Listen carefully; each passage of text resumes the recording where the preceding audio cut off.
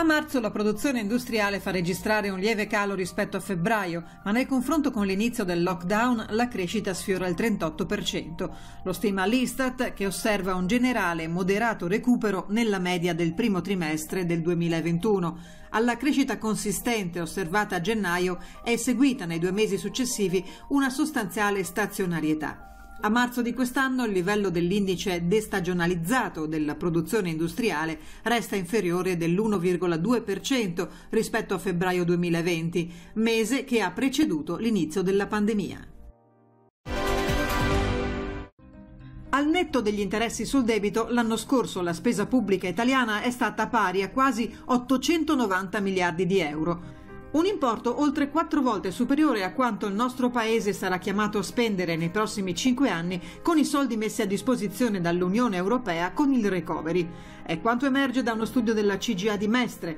Secondo l'associazione è giusto e doveroso affidare le aspettative di crescita alla riuscita del PNRR, ma è altrettanto determinante che il governo Draghi intensifichi l'attenzione anche su come vengono impiegati ogni anno questi 890 miliardi con un sistema di monitoraggio più oculato. Le città d'arte italiane duramente colpite dalla pandemia sono pronte a ripartire. Firenze, per prima, invita i turisti a tornare grazie a una campagna straordinaria congiunta, studiata dalla Regione Toscana in sinergia con il Comune. Per la prima volta è stata predisposta l'attività di promozione Regalati Firenze, come non l'hai mai vista. Progetto che nasce dalla collaborazione dei territori e da un'attenta analisi della domanda per agevolare le destinazioni più in difficoltà.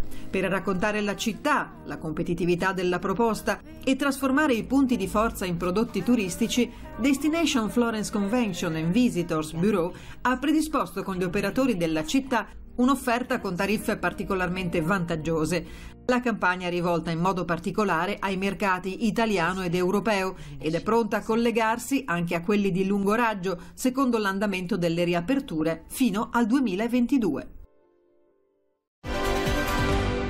I risparmi tenuti in banca dagli italiani fermi lì, tenuti ad aspettare chissà cosa, sono cresciuti ancora.